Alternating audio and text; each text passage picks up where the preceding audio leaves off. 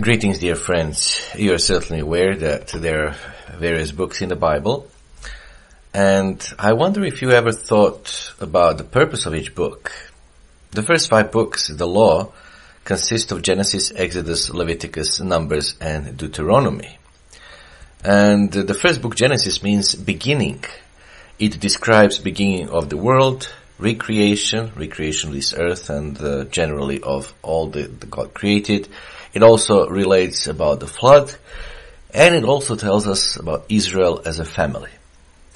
The second book of the law, Exodus, the word Exodus means going out. It shows the bondage of Israel in Egypt, the coming of the house of Israel out of Egypt, and God making an agreement with them. The book also speaks about the redeeming of the house of Israel. The third book of the law, Leviticus, means the priesthood tribe of Levi.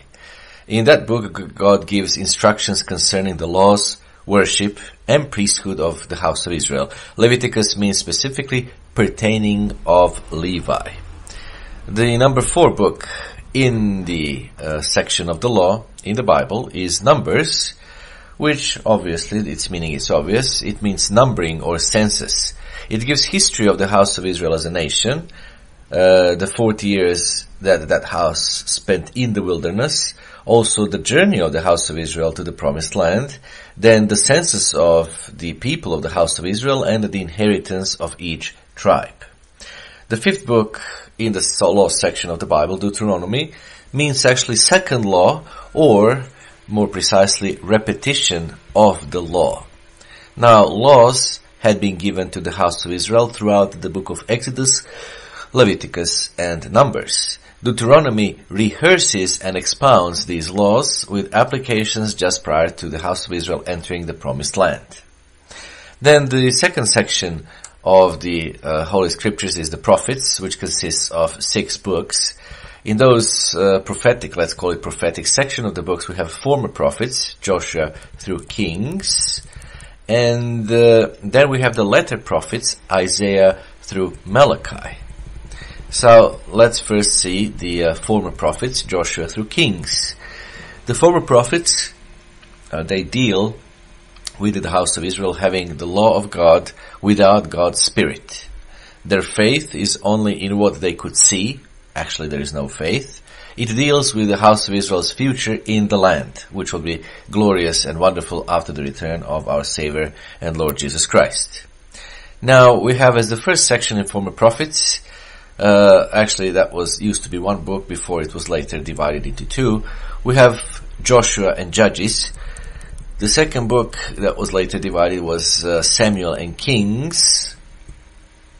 And let's see basically the meaning of those books. Joshua means Jehovah, or the Savior, actually Jesus. And Judges actually refers to, it speaks about rulers. So history of Israel's settlement into the promised land under Joshua, that's what these books are talking about. And they also talk about the priests and their future under the priests.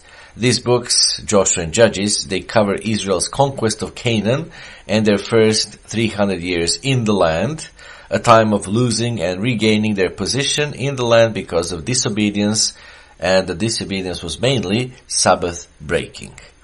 Now the second book, Samuel and Kings. No, the Kings, the meaning is obvious. It's about kings. And Samuel means asked of God. Now these books are called books of the kingdom because they show the history of the house of Israel ruled by judges and kings, mostly kings. Being first a divided kingdom. Then it was united under King David. And then it was divided again when Solomon's successor came into power. Now David is the future king of the house of Israel, and Elijah the prophet. Those 2 figures, they play very important roles in 3 books.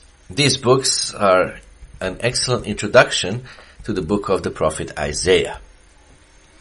Now we have also prophets are being divided into former prophets and later prophets. Former prophets is basically a summary of both sections. There will be Joshua, Judges, Samuel, and Kings. Those with the former prophets. And then the latter prophets will be Isaiah through Malachi. Joshua In former prophets, we have Joshua, Judges, Samuel, and Kings. So a summary of both sections is basically what it is. Joshua, the book describes the house of Israel brought into the land under the priests with God keeping his covenant. Judges, they describe the house of Israel in the land where they break God's covenant and the priesthood fails. The books of Samuel show the house of Israel is still in the land. God shows mercy by appointing prophets and a king whose throne will be established forever. And finally, in the books of Kings, the house of Israel is ejected from the land because, man broke God's covenant with God and with David. Now, the later prophets, Isaiah through Malachi, in those books, we have God who predicts that even though priests and kings have failed, through him the Messiah would be sent, and God's purpose and blessings for the house of Israel and all the world would be secure. So we have now the books of these later prophets, Isaiah, Jeremiah, Ezekiel, and later minor prophets. So these three are called the major prophets because of the size of their books, Isaiah, Jeremiah, Ezekiel. And then we have these minor prophets. We have 12 prophets who are called minor prophets because of the sizes, again, of their books. Now, Isaiah means the salvation of Jehovah. And in that book, basically, Isaiah is called the messianic prophet. He understood by looking at the history of the house of Israel, which is described in the books of Samuel and Kings. So he understood by looking at the history of the house of Israel under man's rule that the results was terrible, and the result was just failure. So Isaiah looked to Israel, especially to Judah, as the nation through whom the Messiah, Jesus Christ, would come to rule all nations successfully. The next major prophet, Jeremiah, the meaning of his name is whom Jehovah raises up. Now Jeremiah lived during the final devastating of the nation of Judah. He was the last prophet to proclaim that if Judah would repent, God would save them from Babylon. God rejected the human king over Judah because of disobedience and prophesied of David's righteous branch being raised up, which is what happened, because you might remember that it was Jeremiah who basically transplanted the throne of David, removed it from the promised land and transplanted it into the scattered Israel, basically on the British Isles. Then Ezekiel, the book of Ezekiel, the name Ezekiel means God strengthens. Now Ezekiel was a very specific character because he was a captive in Babylon 11 years before Jerusalem was destroyed. And when he was the prisoner of war, God began working with him. Now Israel had been captured 120 years before that, and Ezekiel prophesied against Israel, nevertheless, which is a future prophecy, and he predicted the reestablishment of the house of Israel as a nation when all would know God is God. Now we come now to minor prophets. Each prophet concerns himself with the house of Israel, with the house of Judah, or a nation dealing with them. In the book of Jonah, for example, it would be Assyrians. Then the prophets give the problem, the cause, and the prophecy that God will restore the kingdom with his government on earth ruling all nations.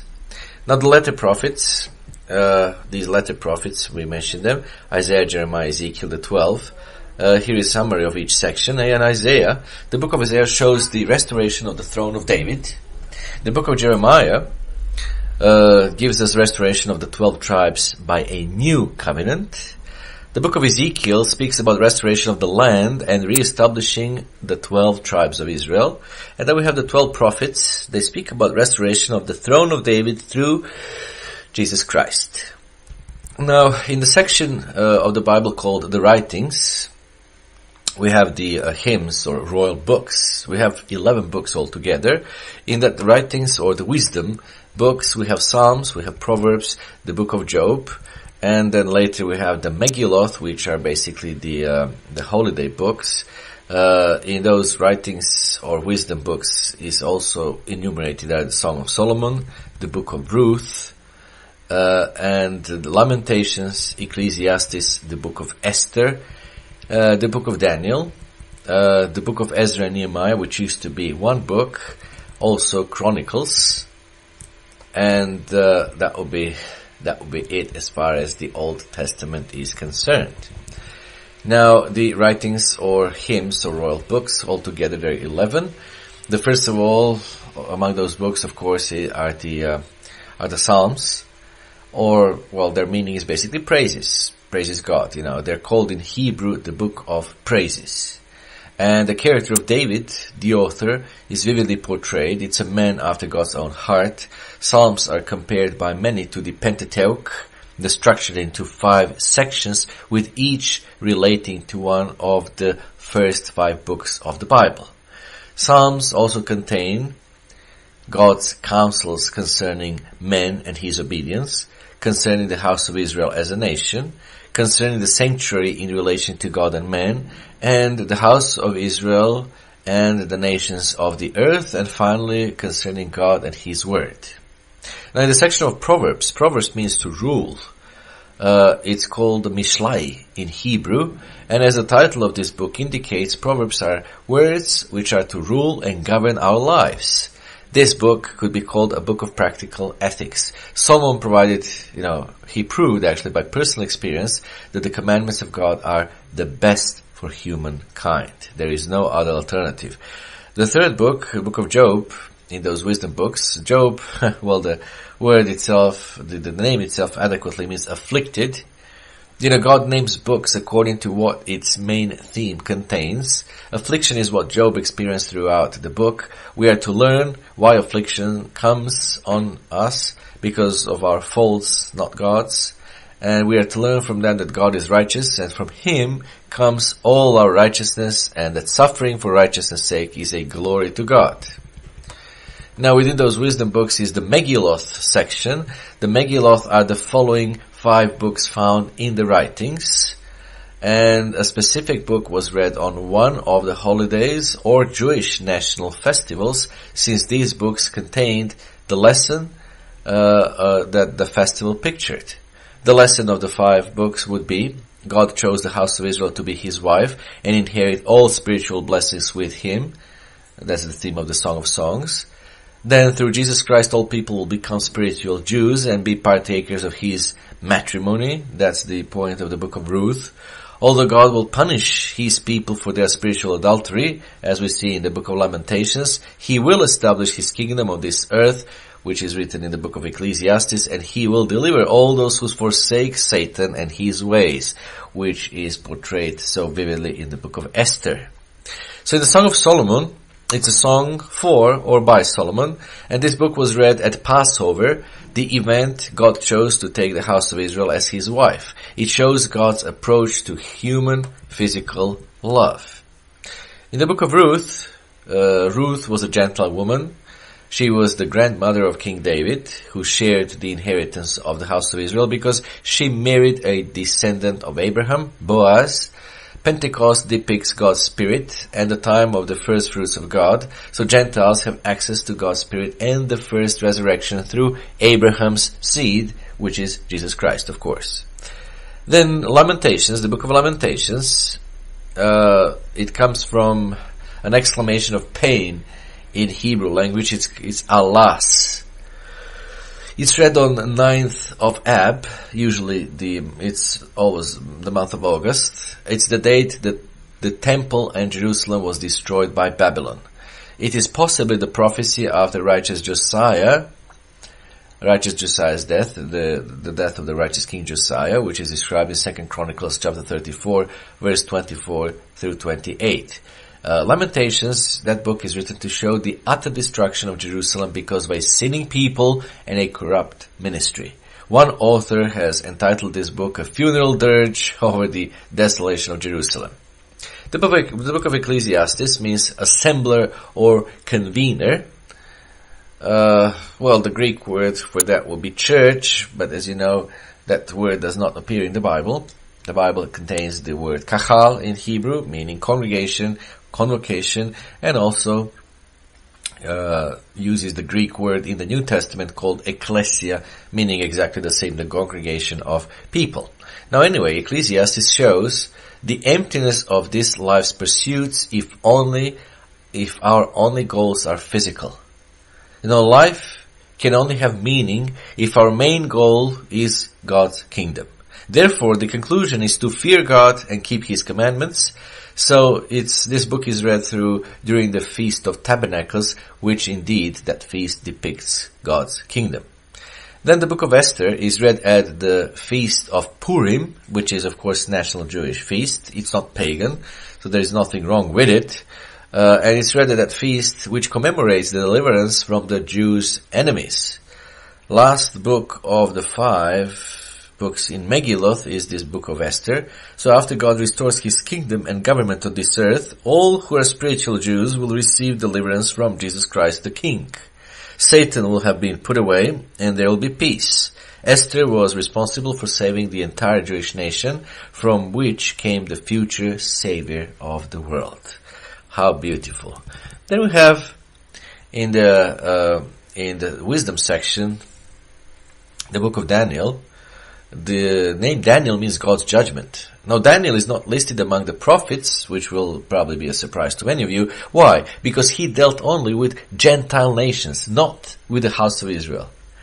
His entire book is dealing with a Gentile Babylonian kingdom, Gentile Babylonian empire, so he deals with Gentile nations. Daniel was absolutely unswerving in his own religious convictions, yet totally loyal to his idolatrous king. So much so, he was trusted with the affairs of the empire, a tremendous example to all of us, brethren. Now Daniel prophesies of Gentile kingdoms to time of that will exist and rule to the times of Christ's return. So that's why he is not listed among the prophets. You see, he deals with Gentiles. Then we have the book Ezra Nehemiah, which is there are now 2 books, but they were actually originally 1 book. These books, they depict the restoration of Jerusalem. Ezra returned from captivity to reinstitute God's way and make Jerusalem God's center. The temple and wall of Jerusalem are rebuilt in his time, and Ezra emphasizes things relating to the temple. Nehemiah, as governor, emphasizes the civil matters of Jerusalem. Then we have chronicles or genealogies.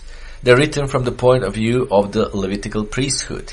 Its purpose is to show the importance of Jerusalem, that it was the headquarters of the political and spiritual entity of God. Now emphasis is on Judah, in particular on David and the temple. You know, Solomon and the 4 righteous kings of Judah, there are 4 righteous kings of Judah, were Asa, Jehoshaphat, Hezekiah, and Josiah. So we have this particular focus in the books of Chronicles. And the genealogies cover the period from Adam to the Jews' return from captivity. It's a summary of all previous sacred history. The last chapter of 2 Chronicles actually leads directly to Matthew 1. And then we come to the Gospels and Acts, which are altogether 5 books. Obviously, you realize that that's the illustration or parallel to the first 5 books in the Bible, the first 5 books in the Pentateuch, the ones we just covered. We covered those, of course. There are 4 books, and then comes Joshua and entering of Israel into the promised land. So here we have a parallel. There are 4 accounts of the life of Jesus Christ, because Christ's sacrifice and message are of primary importance to the understanding of the Bible's purpose. 4 authors wrote a comprehensive description of Christ in person, preaching the good news of God's coming kingdom and sacrificing himself so we can enter into the kingdom. Matthew, the gospel account, this book was written to Jewish Christians. Its purpose was to show Christ is the King of the Jews, and in the genealogy, the line of King David only is shown back to Father Abraham, father of the tribe of Judah. Now, in that very gospel account of Matthew, in chapter 2, in the 2nd chapter, so Magi ask, where is the King of the Jews? As obedience to the law is emphasized, and Christ as King, those 2 things are emphasized. Now, kingdom of heaven is used rather than of God, so it speaks kingdom of heaven rather than kingdom of God, because Jews didn't like using God's name unnecessarily. Even to this day, they try to avoid the name God, and they say Hashem, meaning the name. So This book is set against the background of Pharisees, as we can see in chapters 5 and in chapter 23, and the cities of Israel are not visited until the Son of Man comes. And the inscription on the cross in Matthew's account is King of the Jews. So those are all the elements. They are not false. They're just the elements that are emphasized in the Gospel of Matthew. In the Gospel of Mark, this book was written to the Gentiles to show that Christ is the Son of God. Now Christ as a servant is emphasized in Mark 10 verse 45. Mark had to explain what certain phrases meant that the Gentiles would not have naturally understood. We find examples in Mark 5 verse 41, Mark 7 verse 2, Mark 10 verse 46, and Mark 15 verse 42. The baptism and transfiguration of Christ shows him as the Son of God, and compared to Matthew, when Christ went into the temple to cleanse it, Matthew is the house of prayer, but Mark is the house of prayer for all nations. In the Gospel of Luke, Luke wrote to Theophilus and to all Greeks, so obviously his audience is not Jewish. So he wrote to this Theophilus, he is a man of rank, excellent and well off. Now it's written in a higher Greek than the regular colloquialism. Book of Luke and Acts are actually an important link because the author of both is there. And Luke shows Christ the Savior for the whole world, and Acts show the church goes to the whole world. Now the genealogy is back to God and Adam. In chapter 2 verse 14 and chapter 2 verse 31 and chapter 24 and 47, those verses include all people everywhere. So Luke has more parables and statements dealing with the rich because of the audience, indeed, of the audience to which he was writing. For example, you have chapter 12 in that gospel. So Luke leaves out the name Gentiles, lost sheep of the house of Israel, etc. Not the Gospel of John. Now, the Gospel of John is interesting because it was written at the end of the first century when John was released for Patmos. Now, heresy had already set in and there were splits in the church by this time, as we see in John's first epistle, chapter 2, verse 19. Diotrephes did not accept John. Gnosticism was prevalent. Logos meant reasoning. John was writing to Asia Minor. We can see that in Revelation chapter 2 and 3, where there were many Jews and Gnostics. He showed that Logos was Jesus Christ. The general feeling was Christ was not necessary to reveal God. Now in Gospel of John, the first verse shows immediately that Christ was necessary, and the Roman proconsul lived in Pergamos, wherein lay the seat of power, Revelation 2:12. John knew they would understand his description of Christ as the source of justice, the two-edged sword. Then we have the book of Acts. The book of Acts, this book continues with the work of Jesus Christ, that of preaching the good news of the God's coming kingdom, not in person, but through His Spirit, as we see in Acts chapter 2. And right now is the Pentecost weekend, so I'm glad that I'm delivering this kind of out of order or unplanned a little message to you just to help you understand the purpose of each book of the Bible. So the book of Acts is the continual preaching of the good news of God's coming kingdom, but Jesus Christ is not doing it in person. He's doing it through His Spirit working in His church, which received the Holy Spirit on the day of Pentecost, on the day that will come in this calendar year tomorrow. Jesus Christ, of course, preached directly to the house of Israel, but since His sacrifice destroyed the barrier between the Gentiles, Acts largely deals with the gospel to Gentiles. Then we have the general epistles, and those general epistles are 7 books in our New Testament canon. It's James, 1st and 2nd Peter, of course, 1st, 2nd and 3rd John, and also the epistle of Jude. So we have the general epistles, 7 books altogether. The book of James, that book was written to establish the beginning of a foundation on which the rest of the New Testament could be understood, especially those books hard to be understood, the writings of Paul. The tone closely resembles that of the Sermon on the Mount.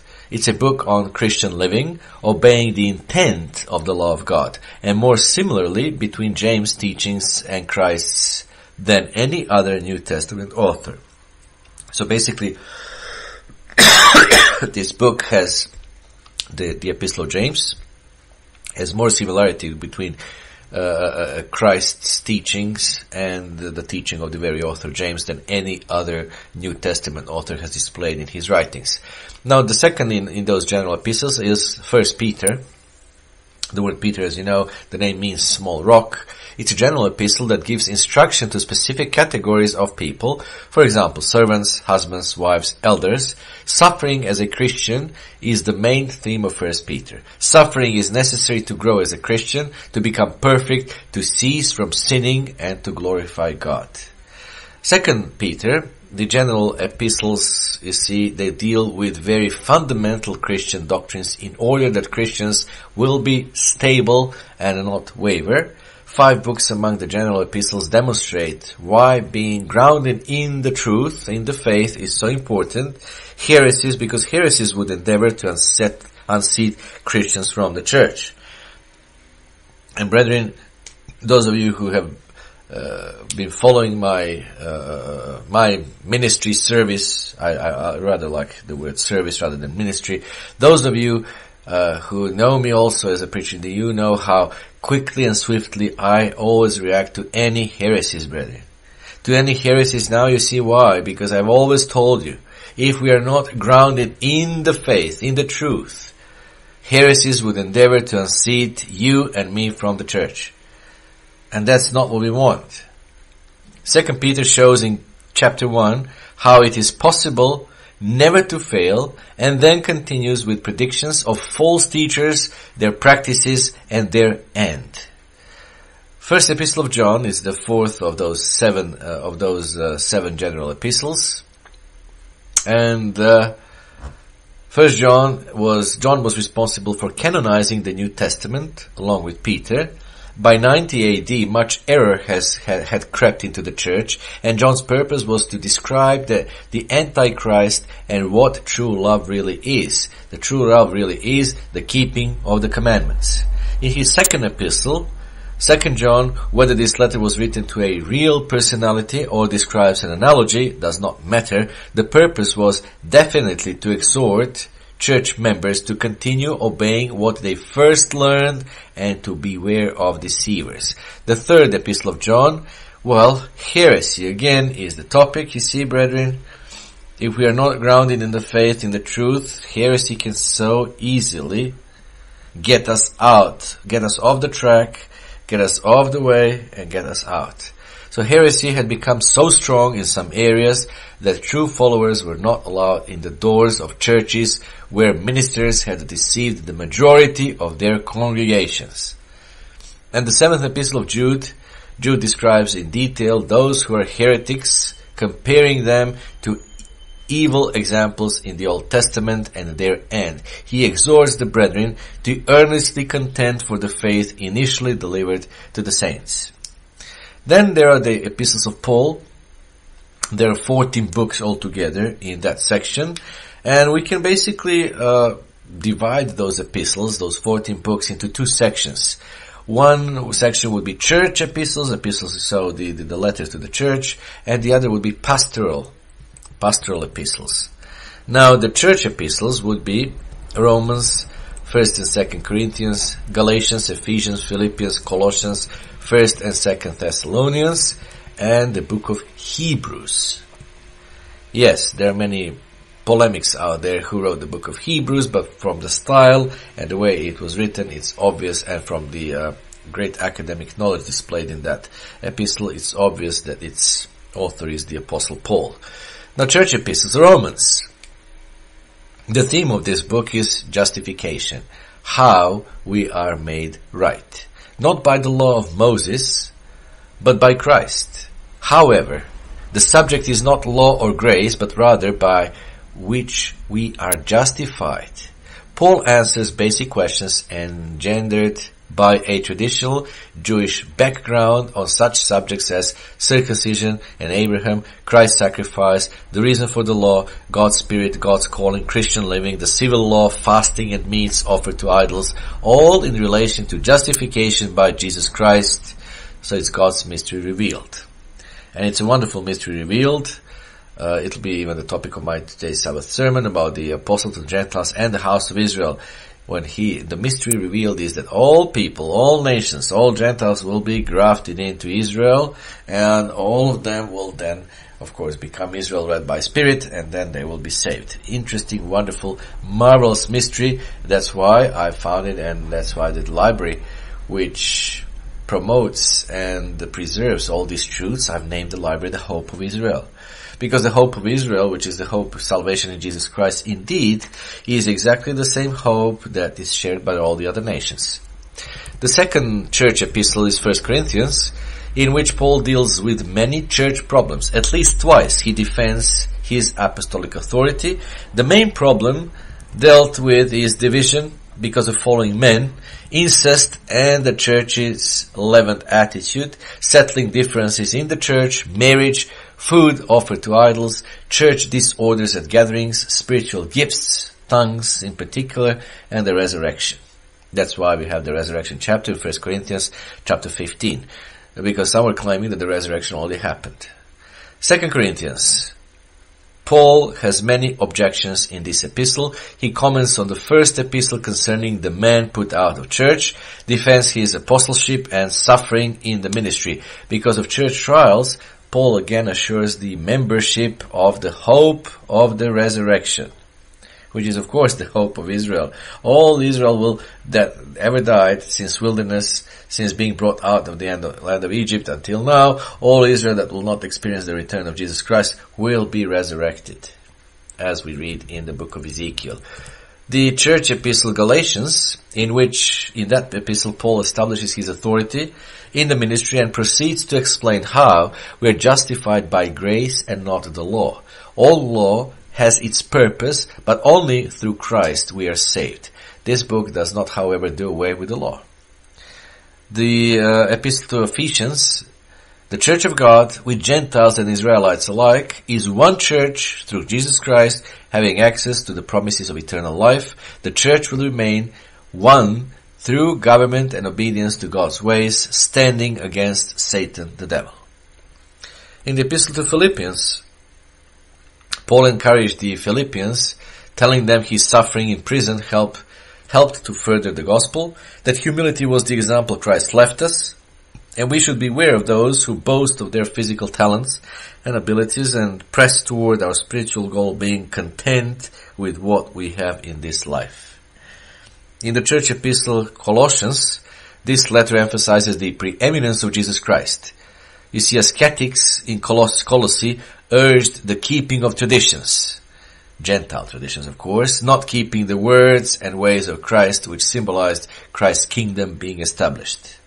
In 1 Thessalonians, the coming of Jesus Christ is the main theme of that epistle. Suffering and tribulations were experienced by these members. The return of Christ was the reason to bear up under these problems and continue to obey. In 2 Thessalonians, their willingness to endure persecution was the manifestation of their worthiness to be in God's kingdom. Now, the actual coming of Christ will be preceded by a falling away and the man of sin revealed. Paul admonishes the brethren to wait patiently and stay away from brothers who are not obeying. And finally, in the book of Hebrews, it's a letter to Jews to actually help them understand Christ's position as high priest, how the temple and priesthood of the Old Testament were only types of Jesus Christ and the new covenant people. Now, in pastoral epistles, there are several pastoral epistles, 1st and 2nd Timothy, Titus, and Philemon. And the purpose of those epistles, of course, are there clearly. In 1 Timothy, it's a letter to a young minister, Timothy, on how to minister to a church. Paul starts by showing the reason for God's commandments, our attitude toward men's governments, instruction for men, women, ordination of elders and deacons, doctrines of devils, and other basic admonitions to members, widows, elders, slaves, and the rich. In 2 Timothy, that's Paul's last letter to Timothy, encouraging him to remain strong and again avoid picky questions. He tells of the attitude in the last days, warns of future heresies, and pronounces his final words, perhaps just before he died. In Titus, basically the content of the epistle to Titus is much the same as First Timothy, instruction on appointment of leaders, examples of different age groups in church, attitude toward government, avoiding foolish questions, and the handling of heretics is actually what is described in that letter from the penned by the Apostle Paul. And finally, in the pastoral letter to Philemon, Paul wrote this book to intercede with Philemon to forgive Onesimus, the runaway slave. Now, letter is a perfect example of courtesy, tact, delicacy, and generosity. And finally, we have the book of Revelation. The book that many find as mysterious and apocalyptic. Well, the revelation means what it means. It means to reveal, to uncover, to present. So this book was written to show what the attitudes of the churches were at the time as prophecy for attitudes in today's churches, and to show religious and political conditions at the end time. It's a very rich book, by the way. It describes the first and the second beast, describes their work in this current world. It describes the patience of the saints, which is keeping the commandments of God and having faith of Christ. It describes persecution of the church that will be fleeing to the place of safety. It describes the war that Satan will war on the remaining seed of the church. Finally, it describes the return of Jesus Christ, the marriage of the Lamb, or the supper of the Lamb, and also the new heavens and the new earth. So, friends and brethren, I hope that this review of the books of the Bible and the purpose of each book will be very encouraging to all of you. Thank you very much, and until next time, goodbye, friends.